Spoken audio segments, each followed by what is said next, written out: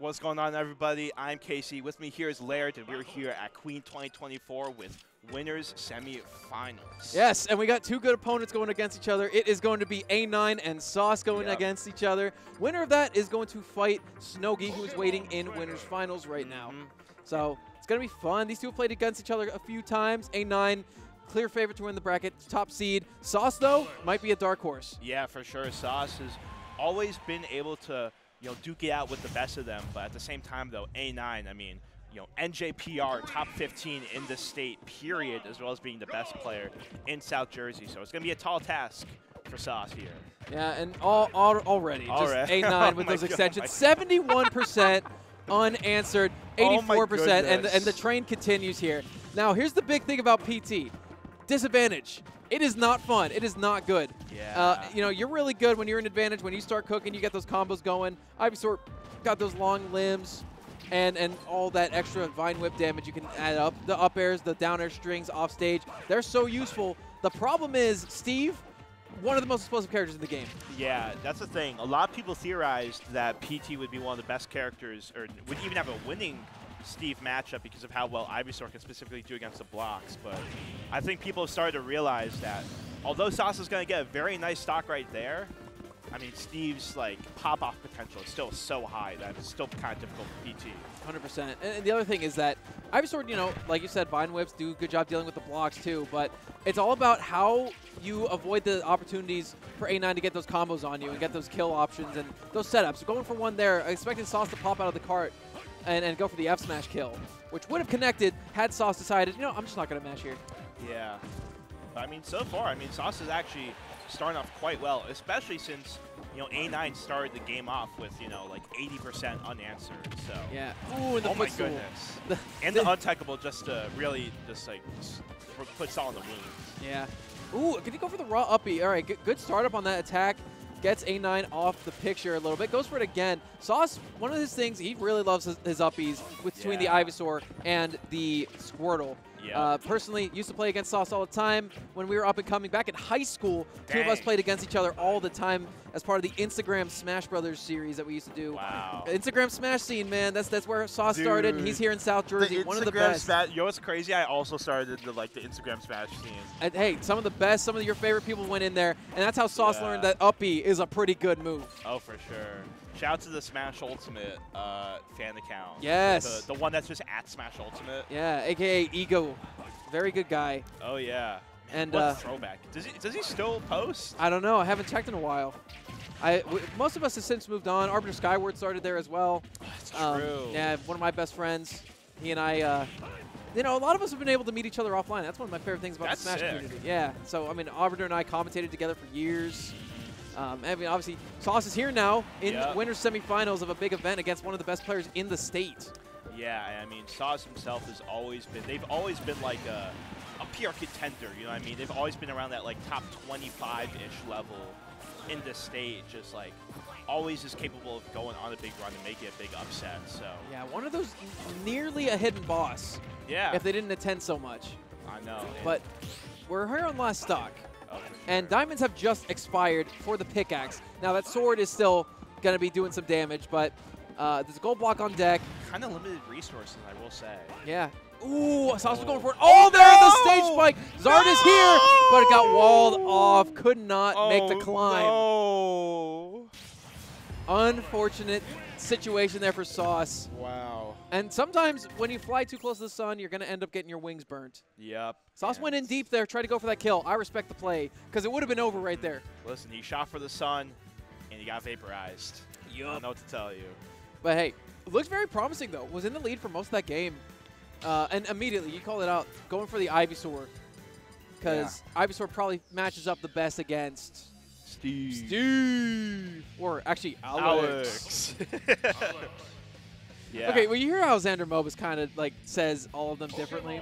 Yeah. Steve, Enderman, Zombie, and then it's just Alex. You got no enthusiasm. He's like, man.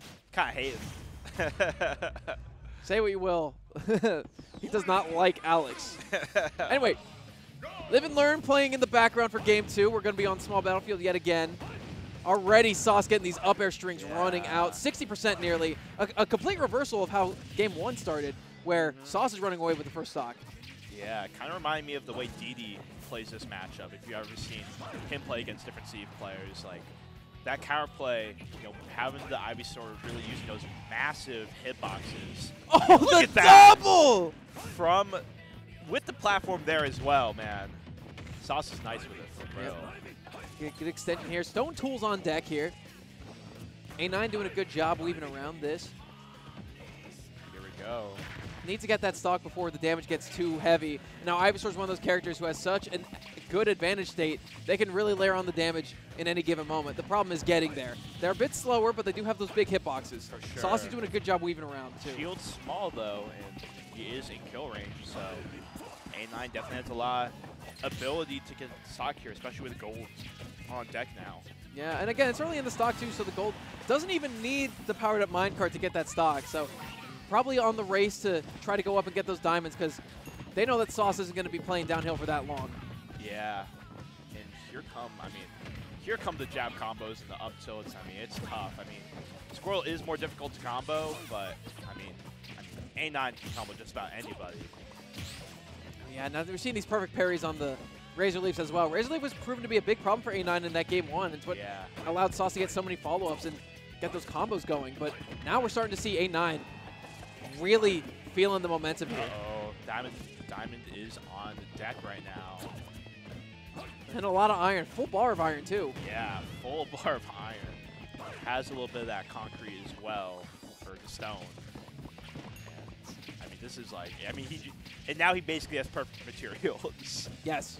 This is what the peak form looks like. Yep. I mean, like it or not, this is peak performance. Peak performance, yeah. No, I was talking about this in the double set. I feel like A9 knows exactly when to farm materials and when not to, and that results in him always getting like just god tier resource lineups.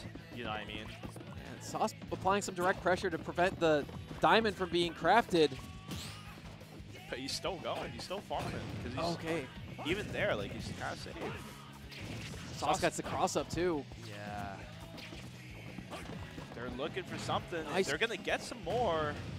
It's actually looking quite nice for Sauce. Sauce just needs to not get too aggressive. They got too aggressive last game, and they ended up in a deficit while leading for most of the game. Yeah. And listen, still going to live there, but oh my goodness, edge guard from Steve, not what you commonly see. I thought Sauce was going to go down for another downer, but we didn't get that. Instead, going to be wisely switching to the Zard, getting back on stage quickly. Nice punish. No sweet spot, though. This is Max Rage Zard. Anything could happen here. Oh, yeah. Anything is possible. And I think a good up smash, so many different things can KO. I mean, from mid-stage 4 there, almost KO'd. Like, yeah, forward air is one of those moves that is significantly stronger than you give it credit for. For sure. Someone who's been on the receiving end of a couple beast forward airs in my day. It is one of those moves that you just forget about. And there's the minecart to confirm into the dash attack. 122%, but with full diamond tools and a good bar of iron here. Yeah, this is where a lot of players can lose, is thinking that they got in the bag, they make one mistake, and then a player like A9 capitalizes, he gets huge combos off. So well, I mean, you gotta be so careful and disciplined. And you see that in game 1 too. Sauce was in the lead. They were in that position, and Steve just layers on the damage so quickly. Oh, I think if he did the other way around. Okay. You see what I mean? Yeah. Now both players are at kill percent, considering the raw damage output and knockback from these diamond tools from Steve. And Max Rage too. Oh my goodness. But he is low on resources. Gonna go on to the other side. He will. Sauce right now looking for something. Forward air. No. Oh, I thought that was up smash material right there. Me too, but A9 plays it safe. He's so low on resources right now. He really has to farm any amount possible. Tries to beg it against the wall to get that command grab. I like the play here. Sauce pressing him with some covering fire. Oh my goodness. This is so dicey right now. All he needs is a grab. Yeah, a grab and up forward air, up B for sure. Sneeze. Not going to get the down air through the stage. A poke. Oh, no. Side B, and it will take the game. Max Rage side B with Sauce only at 112%. 182 coast to coast. A9 holds on and is going to be up 2-0. This is a story all too familiar if you've watched these Steve sets, man. A9, such an expert at making these comebacks. These two players have played against each other, oh my god, what is that, 38 times in bracket? 38 different sets. It is 27-11 in favor of A9.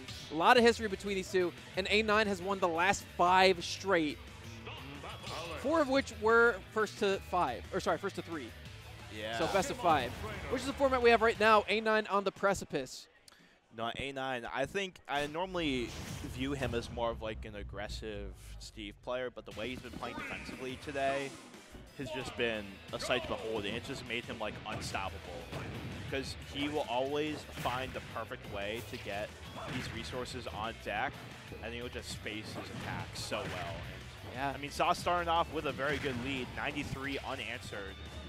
Well, a second ago, you were talking about how good the resource management was from A9, but Sauce actually baited him into thinking he could get a grab there, and that's why he's in this corner position right now. And the spike comes down, but Steve makes that back, but not the second time. Yeah. Very good start from Sauce. We just need to see if they can close it. That's been the issue all set, is just that A9's been able to close it out. But this is about as good of a start as you would like if you're a Sauce fan. Okay, goes for the tether cancel. Tries to get more damage on the board. Now here, when A9 starts playing patient and safe, there are a few players scarier.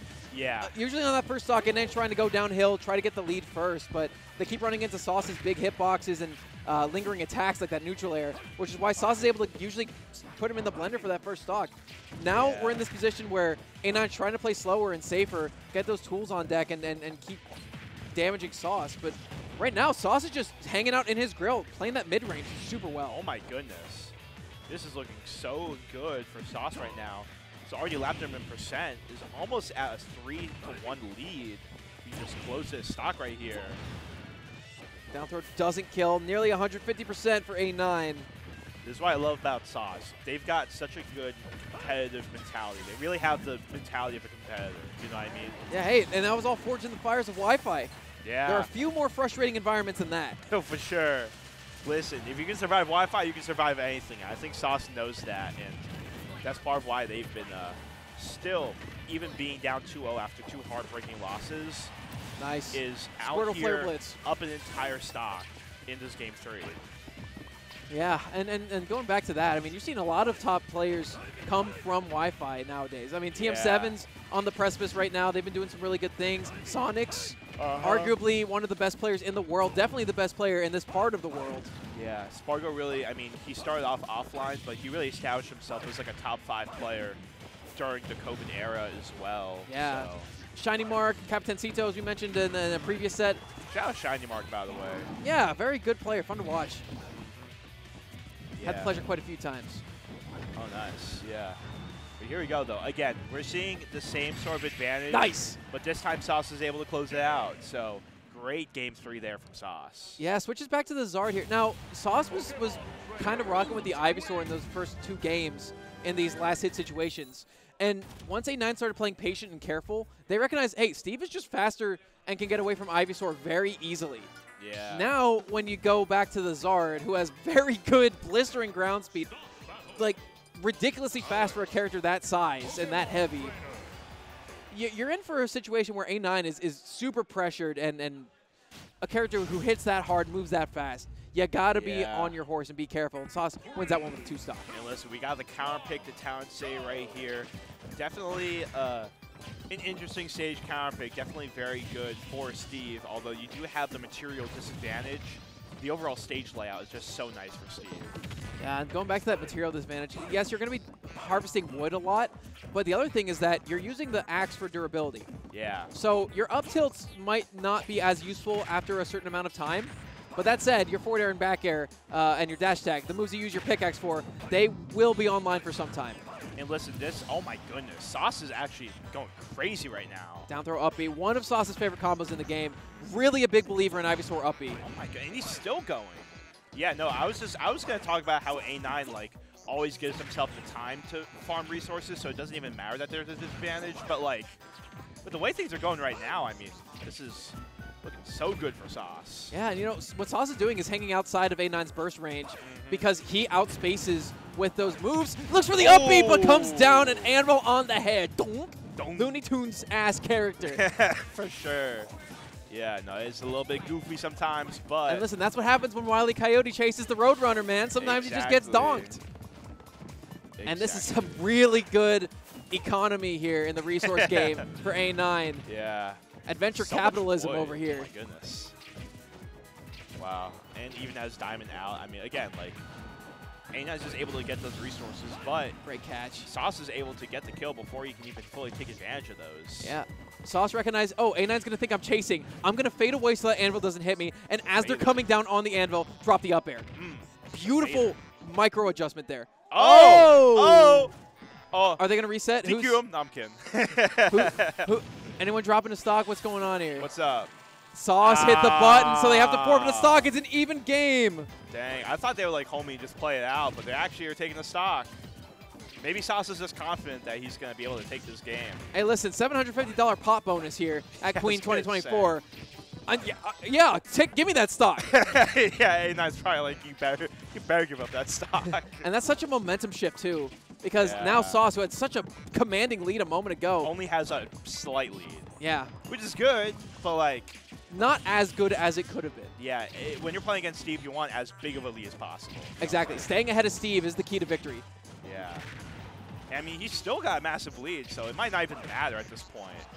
Sauce might be able to I don't know. Again, game 1 and 2. I would love to call back to that again. That's true. There. I'm assuming he's going to switch to the Charizard at some point, right? I don't think he will. I think he's going to rock with this. Oh, okay. And it worked out. Another down air. We are going to game 5. Sauce saying, you know what, you can have that stock. I'll give it to you. You can have that stock. I don't even need it. Some light for me. Some light work. And we're going to game 5. It was looking like a dominant A9 victory at first, but Sauce really bringing huge adaptations. We're going to game 5 here. Je sunk. I'm assuming that's 5 in a different language. Yeah. Nice. Game 5. In French. Nice. I do not know French at all. I know a little bit of Spanish. I know how to say 1, 2, 3 it's actually, cheers it's sank. in Vietnamese. My bad. It's sank. I said song. Damn. All the French viewers are hating me. Dang. Hey, shout out to my French viewers on YouTube. I love the French. I'm trying to learn. If you are French, make sure to like, comment, and subscribe. And don't follow me on Twitter. You will be offended, apparently. But stick with Game Collision. 5. Stick with Collision. We love the work they do for the community. We're super happy that they're helping put on this event with us here.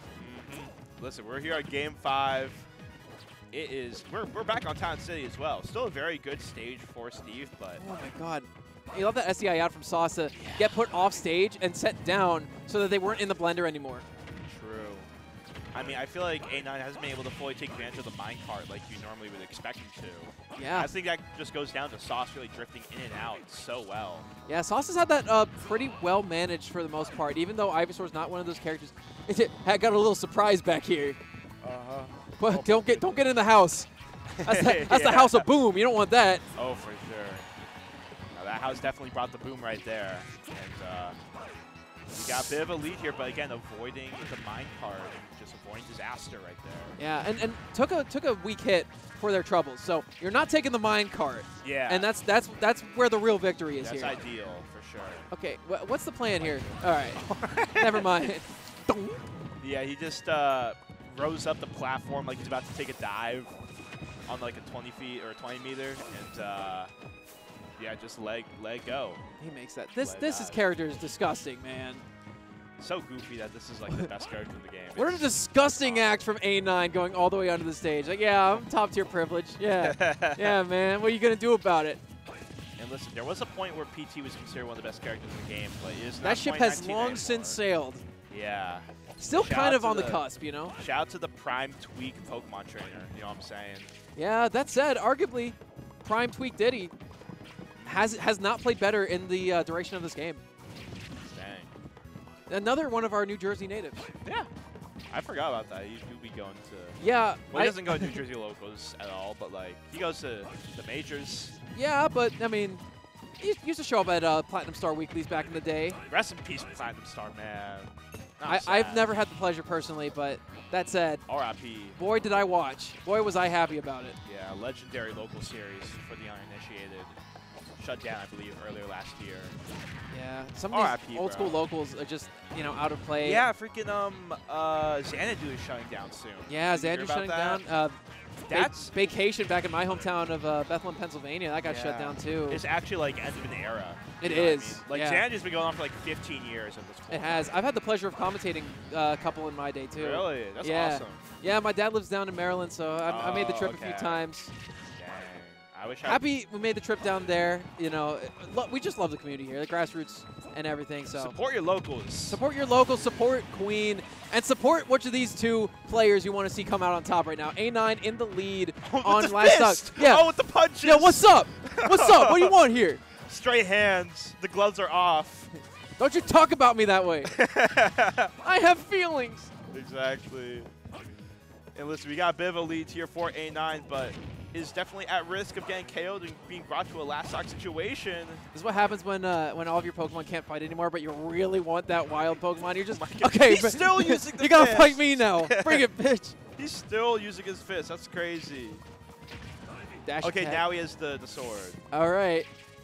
This is where it gets really scary, too, because there are powered-up minecart rails at A9's disposal, too. Yeah. And Sauce is at 60%. With an insurance diamond on the last stock for A9, too. There's a forward air. Okay. Woo. Last stock, game 5 here of winners semifinals. Snoggy is waiting for the victor of this one in winners finals. Wow, this is such a close match. This is truly been an exciting matchup so far. Here we go. I mean, this is... It does not get better than this. This is peak ultimate, folks. It's just finally with the house built over him. Listen, diamonds are a girl's best friend. Yep. Oh my god. A9's like, hey, what's up? I have the lead. But like, what can Sauce do? You know what I mean? You don't want to overextend and then potentially die. That said, I mean, the stage is getting constricted and smaller. Yeah. So, and the longer A9 mines, I mean, they can't get much more than what they already have. Yeah. Fade back forward air. Good spacing, good damage. Tries to get the up air follow-up. Unlikely. My goodness. Breaks him out of the minecart, but not the second time. Sauce is in that over 100% window at that kill percent.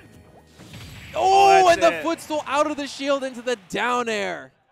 And that will do it. Game 1 and 2 going to A9. Sauce clawed their way back into it here, but going into Game 5 and coming out of it, A9 is your victor and will face Snoggy in winners finals. Yeah, it's going to be an interesting set in winners finals for sure, but good on Sauce for bringing it to a Game 5 situation, but at the end of the day, A9 is going to clutch it out.